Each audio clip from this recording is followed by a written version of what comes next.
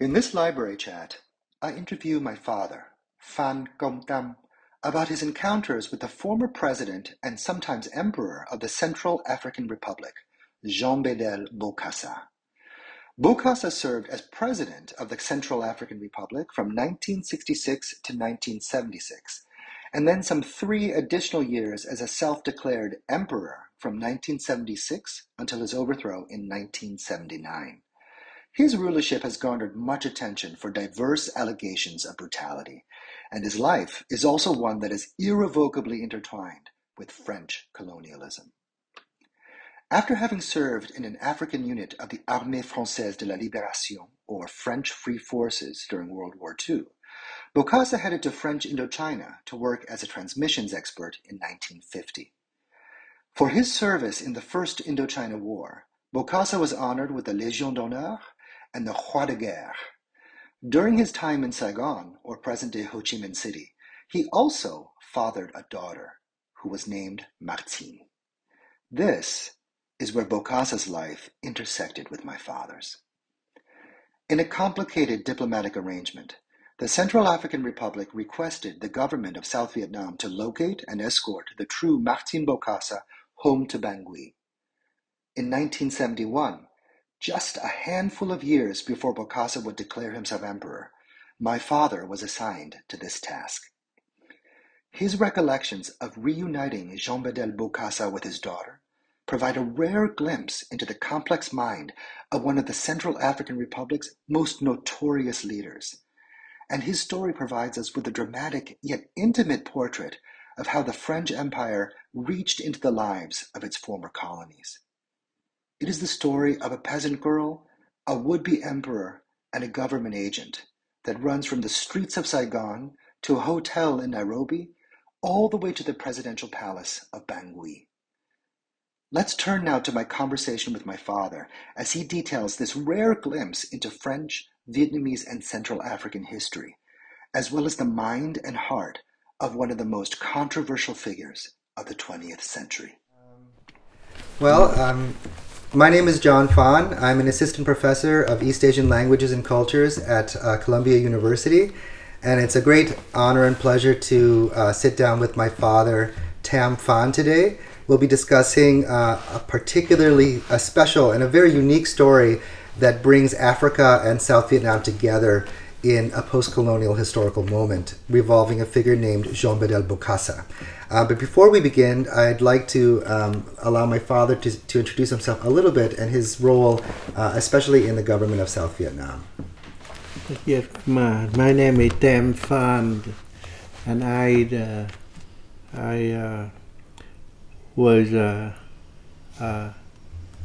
was working for the Vietnamese government in Saigon for about 13 years. The unit I was attached to was named the Central Intelligence Agency Organization, and we call it in short CIO. Mm-hmm. And my position in there was, and they are using the code name for that, but translated into practice, it was like the chief operation, and I was also assigned to be the special assistant to the commissioner for special mission. Great. And so I should, by way of background, mention that, of course, my father's career and the story he's going to share with us today takes place during what is generally called the Vietnam War, during which Vietnam, the country, was divided into northern and southern halves. The northern communist country, southern democratic republic. And my father worked for the southern government. The figure we're going to be discussing today is a man named Jean-Bédel Bokassa, who was the president of the Central African Republic until he declared it the Central African Empire. He was born in 1921. His father was beaten to death by the French Forestier Company for releasing workers, and his mother committed suicide shortly thereafter. Bokassa was then educated in the French system, joined the colonial troops, and eventually the Free French Forces during World War II. And he fought in the First Indochina War until 1953, And it was during that time that he was stationed in Vietnam. He married a Vietnamese woman named Nguyễn Thị Huế and had a daughter at that time. And the story my father will be talking about today involves his search for his half-Vietnamese daughter after the end of that war. So I'd like to begin first by asking you to tell us about Bokassa's first attempt to find his daughter in Vietnam. Who did he ask initially to help him with that? Yeah, it was in 1970, around 1970, that the news broke out in Saigon that there was a president of Africa country who served in Vietnam during the Indochina War, wanted to look for his daughter that his father during his time of service in Vietnam. And the news broke out to the public, and the Vietnamese media seized the opportunity to commercialize it for their sale of papers. So they inflated the story and referring to Mr. Bokassa not as the president but like the emperor or the king, and then referring to the daughter he was looking for as a princess, the lost princess. So they kind of commercialized it to sell the paper. Mm-hmm. And at that time, Mr. Bokassa went to the French government, which had a consulate in Saigon, seeking assistance for finding his daughter. Not too long after, they identified half Vietnamese and half African woman, and claiming to be the daughter of the President Bokassa. So the consulate made arrangement and sent the person to Bangui to be reunified with his father. And this is the French consulate, right? Yeah, the French council office in Saigon. Mm-hmm. But after she arrived in Bangui, Africa, Mr. Bokassa said that this person was not my biological daughter. Mm-hmm. So, and then at that point, he seemed to change his strategy. He did not continue requesting assistance from the French government anymore, but he went to the South Vietnamese government, which had an embassy in his country in Bangui. Mm-hmm. I should also mention that at that time, Southern Africa was, during the Vietnam War, was a country remote to Vietnam, not only by distance, but also because it had really no direct connection with the war. But the South Vietnamese government established an embassy in Bangui, part of their competition for diplomatic gain to be recognized by the international work. But Southern Africa did not have an embassy in Saigon. So the Vietnamese ambassador in Bangui received a request from Mr. Bokassa to find his daughter. And then according to the report by the ambassador, there was an implied threat that if the South Vietnamese government would, parenthesis, I should have mentioned before, stay outside the issue before. When the issue arose in the media, the Vietnamese government didn't pay any attention to that. Mm-hmm. Until the ambassador report that the government of Central Africa emphasized that we must do the work, otherwise they may cut diplomatic relations. That means a loss of an embassy for for South Vietnam, that is potential gain for North Vietnam to come to Central Africa. So the issue suddenly became political. Then not only at that moment that the South Vietnamese government really jumped in. Then began running an investigation, and just not too long after that, his daughter, real daughter, named Martine, live in Bien Hoa, which is the city, coincidentally with my hometown anyhow. In the city about 25 kilometers from Saigon. And she lived with her mother and working in a factory that labor work in near the mountain where they have loaded dynamite to produce material for the cement factory. And her uncle, who is the brother of her mother, were the only one who read the newspaper daily. So he read the news on the paper, and he arranged arrangement, and he took his Martine mother and her to Saigon, to the Vietnamese Department of Foreign Affairs. They were quickly kicked out at ambassador. They didn't believe. But then, when the government, the central government, decided to get involved, then the government ran a police investigation. And the police reported back that was true, according to the interview they had with the mother. So that was the police agency. That the police ran that investigation? The what? The police? The police. Right. So Vietnamese. how did the CIO get involved with the mission? Oh, yeah. And the Ministry of Foreign Affairs decided to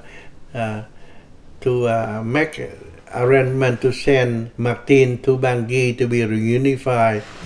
And according to the Ministry of Foreign Affairs, they considered the trip to be a little bit risky. They said that the French government apparently lost the face, that they did not find the real girl, so may make the trip difficult for them, because the shortest way to go to Bangui, Africa, was stop over in Paris, and the military feared that the French may do something, kind of presumption that I do not share. The second issue they raised was North Vietnam may see the opportunity to sabotage the trip for a diplomatic gain. And keep in mind that North Vietnam, but at that time, were concentrate on effort for the war. They have little resource overseas, so North Vietnam may go to the Chinese and Russian intelligence agency for help, and may plot some kind of thing to sabotage the trip. So they wrote a report to the president, and making two recommendations. Number one is the trip must be top secret. Number two is they don't have the capacity for assuring the safety of the trip, so they request that the president to assign the CIO, which by that moment structurally did not be, and it was an independent agency that under the direction only of the president. So at that time, that's why the CIO got involved. And I remember I got called into the office of the commissioner, and by the time I was notified of that, because it is a mission, a special mission that fell into my area of responsibility. And by the time I heard the trip was just a few days before their planned departure. So I had a short time to run a background check and everything, and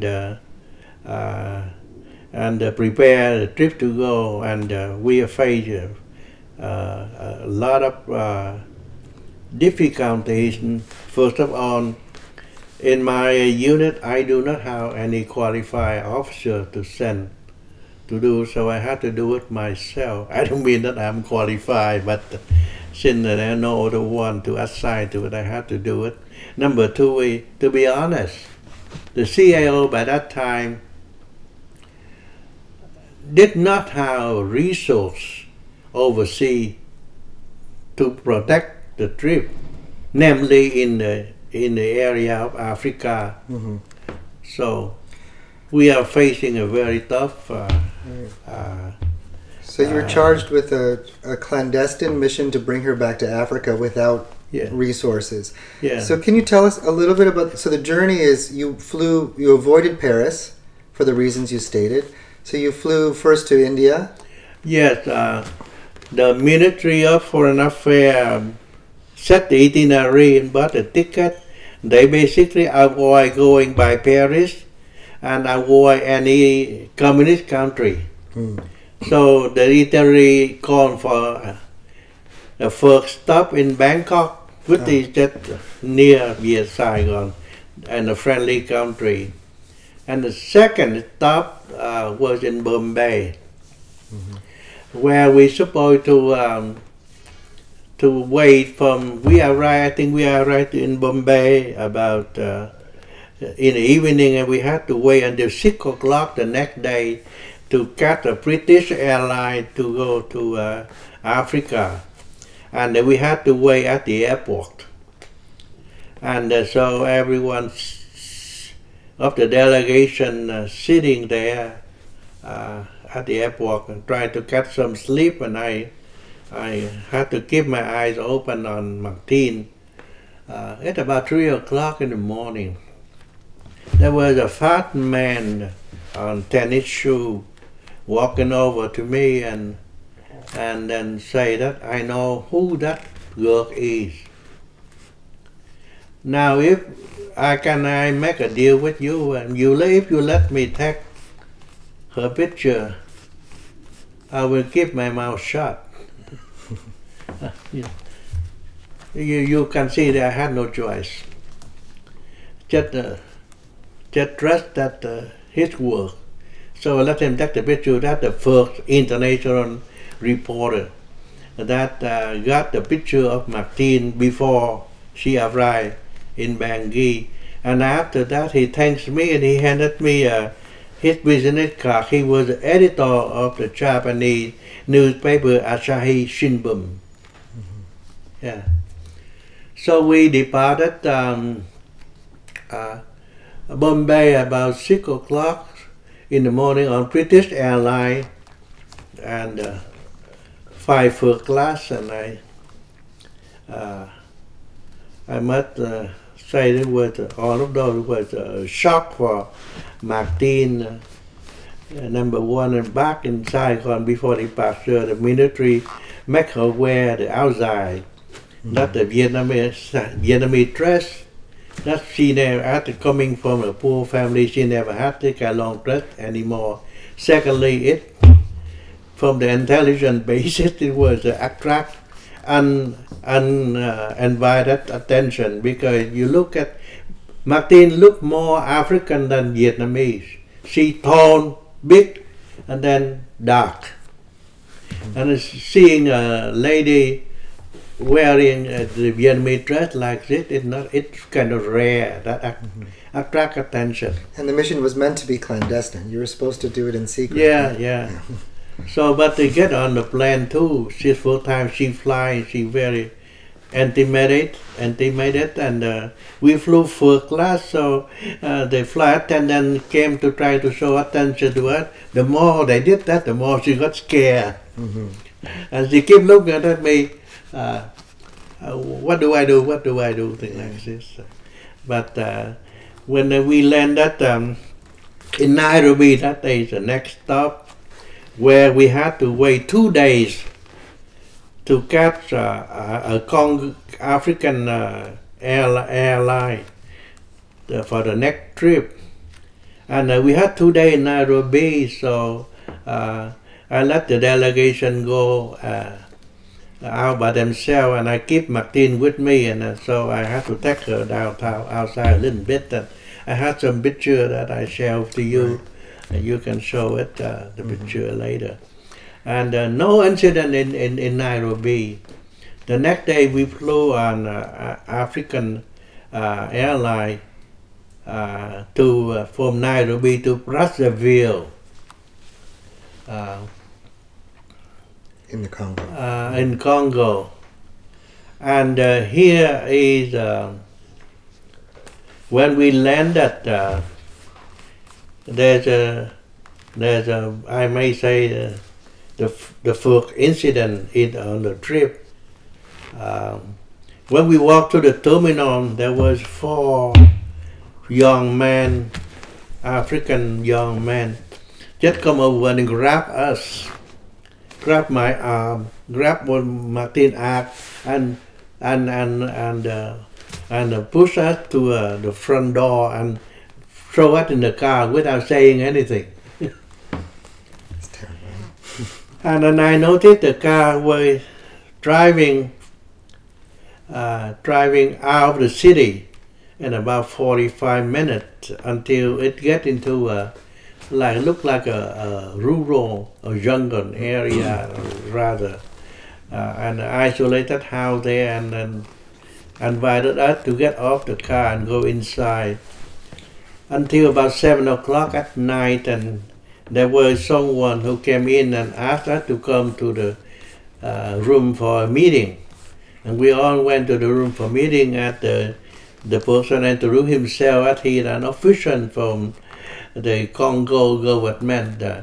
He received a request from the President Bokassa to help transiting his daughter to Bangui. So it's only by that time that, to be honest with you, when I was ushered quickly to the car with the delegation, the idea of being kidnapped came to my mind. Yeah. But when the official said that, and only about that time that I felt a relief, especially after he said that he received a request from President Bokassa, and he also added that tomorrow morning President Bokassa will send his personal plane to come here to pick you up. So it's only at that time that I felt a relief. So the next day we went to the airport. There were the Beechcraft landed there, and the pilot with the pilot who stood at the there to greet us, and he's a white Frenchman wearing a pilot uniform. Yeah.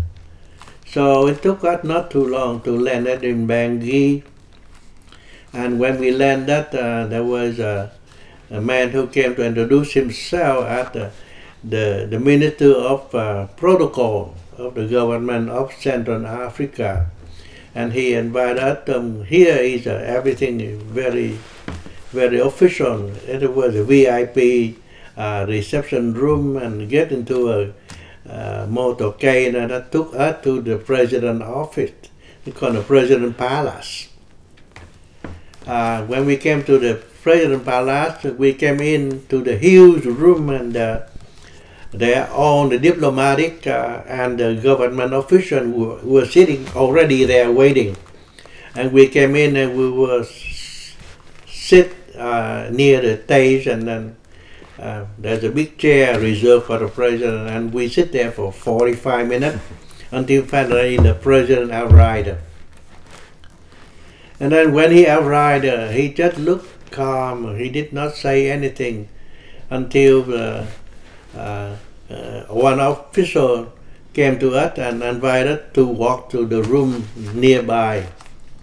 We walked to the room, and then just briefly the president came into the room and shut the door. And he walked over to us without waiting for to be introduced or anything. He just walked in over, look at Martine, and he come to her and he pulled down her trouser. I'll explain to you the reason he did that, because President Bokassa set up by the time in Circum Vietnam that John mentioned. He lived with a Vietnamese woman and had a daughter. But by the time he left the daughter was a baby, about 6 months old. And she had a scar on the left thigh because of a BCG vaccination. So that is the sign, because she was a baby when he left, so but he remembered the scar. So he walked and he just pulled out her trouser right away. You know, the Vietnamese women wear very thin drawers and very easy. He pulled it out.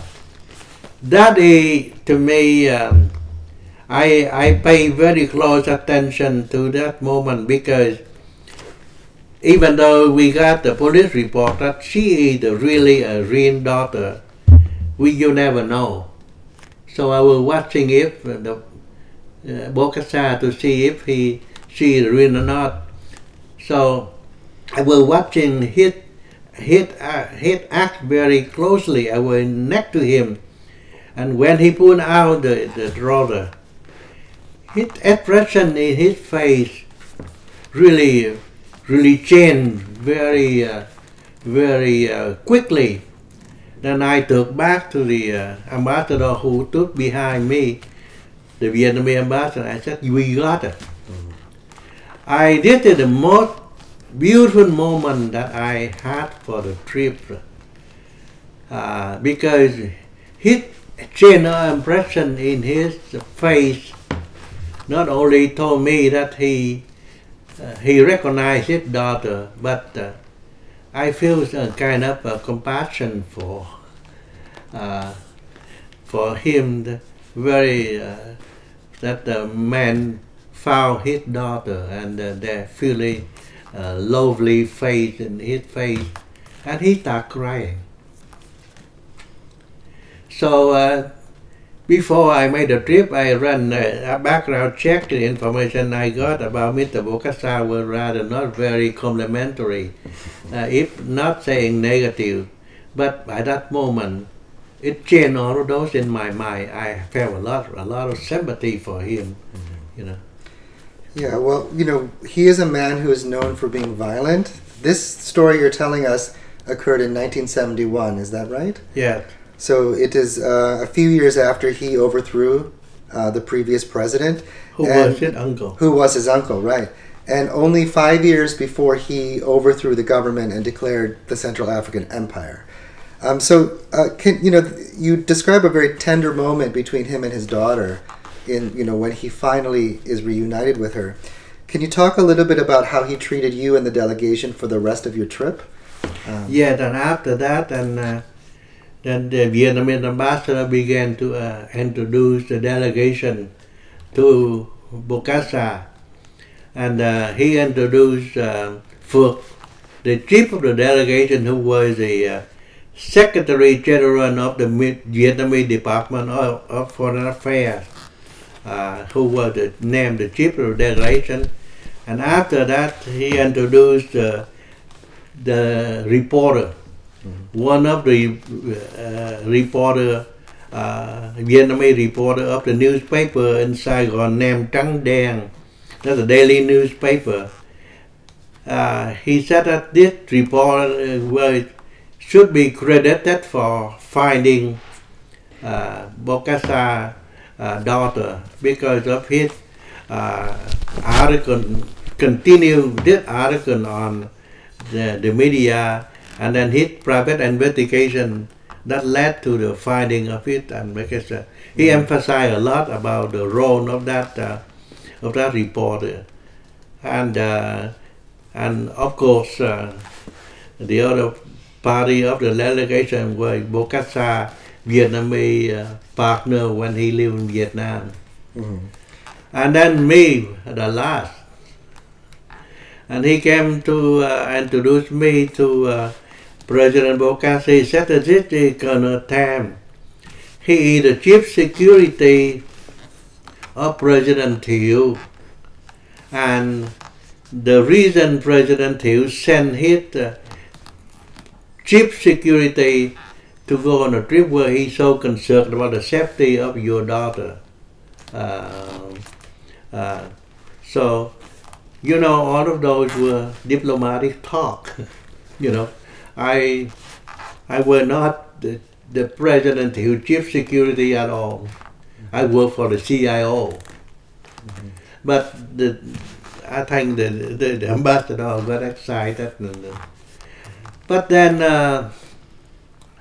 and then after they introduced that, with the Bokassa made a general statement. Otherwise, we're waiting for him to come and hug the reporter because thanks to that man that he found his daughter, but he did not.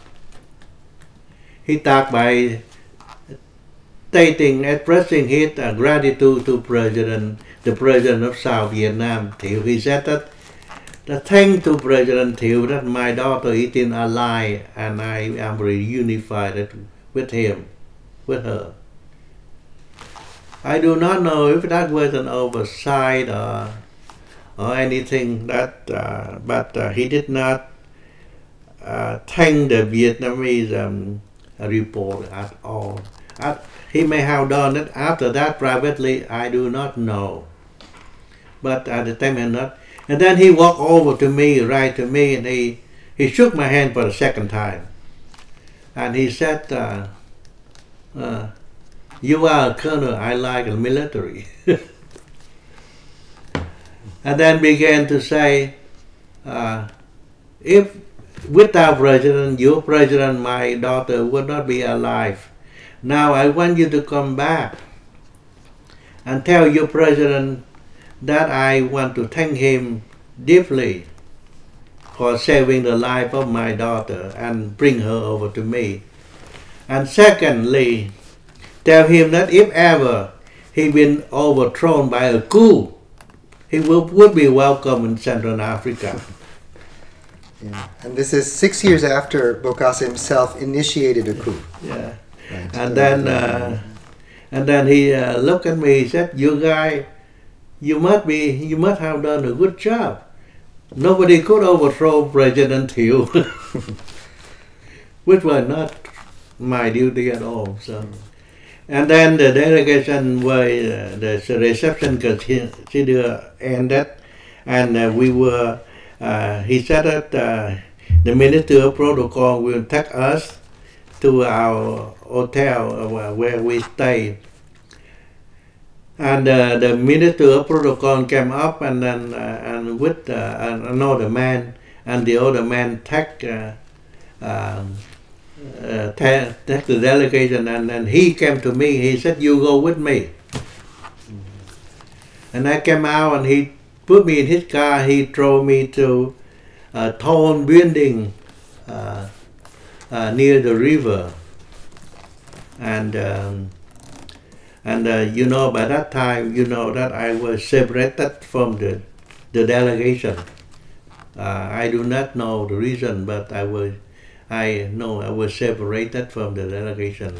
And when the car stopped at the front gate of the door, I saw there's a half squad of oligarchs.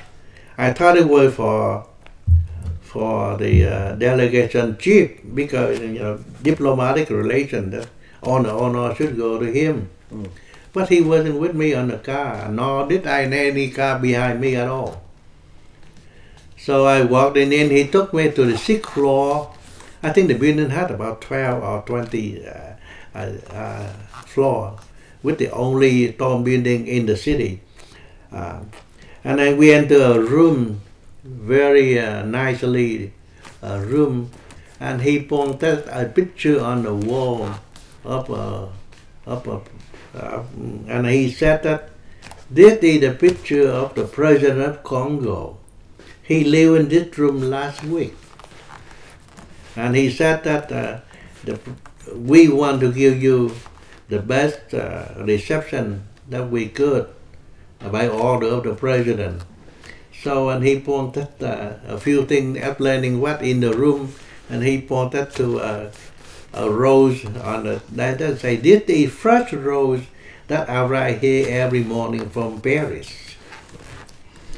So I, by that time, the fear came back to my mind, with replaced by a wonder. I do not know why I was treated in a special way like this. Mm-hmm. Right. And you mentioned in other conversations that you were waiting to go back to Vietnam, right? And President Bokassa, in fact, prevented you from leaving at a certain point, is that right? Oh, I had spent about 7 days in Bangui, and right after we delivered my order was right after we delivered the girl, I should report back to the Vietnamese government as soon as possible. And according to my boss, the president said that he does not want any media in the foreign nation to bring that picture before he see it himself. So I was in a hurry to leave the country in order to send the picture to the president. So I was answered, I was waiting to be to receive the order to fly out of Central Africa, but no order. And we were treated, and the delegation were invited to have dinner with the president a few times, and the first dinner with the president was at a small restaurant in Bangui. That's the only Vietnamese restaurant anyhow, with the name of the Vietnamese restaurant, and we came in there, and I think the owner is a French person. I think his name is Duy, and he's rather half French, half Vietnamese. And we had Vietnamese food by that time. And this sort of thing continued, and the president enjoyed those meetings a lot, because that he brought back his memory of Vietnam. I recall a few times that he sit down, he drink a lot of whiskey and cognac. But when he drink, after he drink and he took a guitar and he played and he sang the Vietnamese song that is like a cô 10, cô 9, hai cô mày muốn cô nào. That was he sang that in Vietnamese, but I can translate for you like you know, during the French time in Indochina War. French soldiers, when they have free time, went out looking for Vietnamese women, you know, and somebody wrote a song like addressing to a French soldier: if you want it, you go to that family, they have many girls, but if you want to take one of them today, make sure you don't tell her mother. So that was a song. And he learned that, he played, you can see the enthusiastic in his face. And the other Vietnamese work he know a lot was the swearing work. He taught everything. He started by the swearing work like a most Vietnamese soldier do. They talk by saying that's wearing work before they talk. And he showed his finger to me and he said, "Look, that stupid fire truck hit me in front of the fire department inside, gonna broke my finger." And then he said, he's swearing. He said, "Make it the stupid fireman," in Vietnamese. But he talked to few Vietnamese. He enjoyed the moment with us. He never, in the moment, never asked about what our trip or about the government in Vietnam, about politics, anything. He just talked about his memory in Vietnam before. Mm-hmm. He seems to have had warm memories about Vietnam, especially his daughter. I mean, you mentioned he was really moved, obviously, when he was reunited. No, he did not really talk about her at all. Right, but in the moment that he was reunited. Yeah. But then you did eventually get the order to leave, right? And you were informed. And as I said, I waited for the order every day until 1 week later. Mm-hmm. You can imagine how nervous I was, and we had the embassy in Vietnam. They had no capacity to communicate with Saigon, right, either by radio or anything, just only by mail. Until 1 week there. Then we received the order that we could leave. So the head of the delegation told me that be ready tomorrow, 6 o'clock, fly out from Bangui to Paris. Mm-hmm. So I was preparing packing. We had a last dinner at the ambassador house and came back to the room, packing, getting ready. It was about 11 o'clock. That the phone kept ringing, so I thought it was the ambassador. I didn't care to answer his phone. So until I heard a knock at the door, and I opened the door. This was the Minister of Protocol. He said that the president is downstairs. He having a dancing party. He wants you to go down there.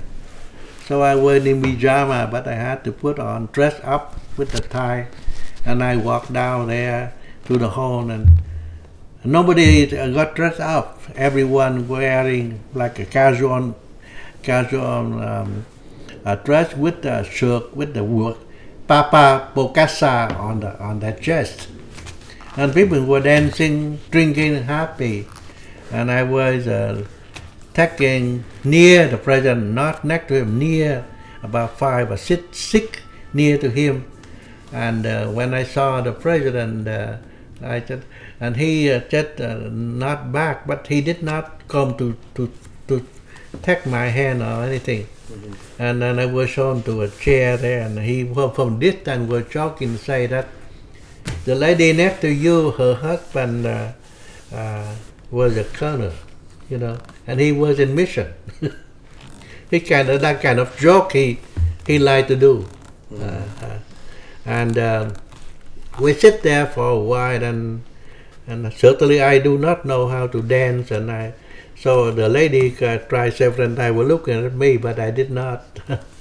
I didn't know how to dance that way, so I sit there for a moment, and then until when people were moving out, so I got closer to him, and I said, "Mr. President, I'm leaving tomorrow to go back to Vietnam," and he didn't answer me, but he do like this, and one officer came over, and he looked up to the officer and say, "Make sure the airport is closed tomorrow." Mm.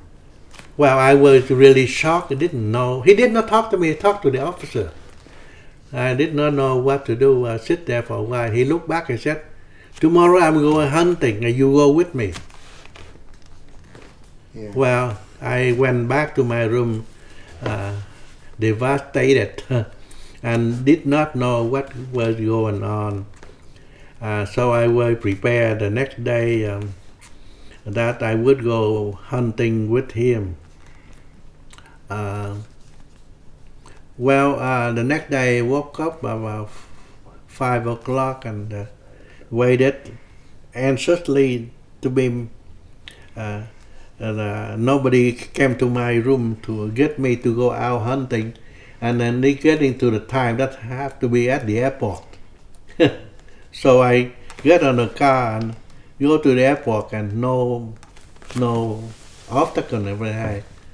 And then I get on a Air France flight, but not even sure that nobody would come and stop the flight until the flight took off, and over chat that I felt a relief that I am really safe now. Yeah. And the main point is that that sort of encounter right before you actually made it out of Central African Republic was after a week of Bokassa seeming to court you, or seeming to sort of want to bring you into some kind of a position. As I said earlier, I realized that when I was taking to the room of lodging, I noticed that I had received patient treatment. I did not know what, but I remember the few jokes he made to me, and I that the thing became. I put the dot together, so I came in. Number one, as you recall, I just said a moment ago, he came to me, he said that you must have done a good job. Nobody could overthrow President Thieu. And the next joke he made to me, well, this is a joke, not a serious thing, but who knows? He said that if you come here work for me, I'll make you a general. And then after that, at the last dinner with the embassy, with ambassador, Vietnamese ambassador, I chat with the ambassador a little bit. The ambassador say that, you know,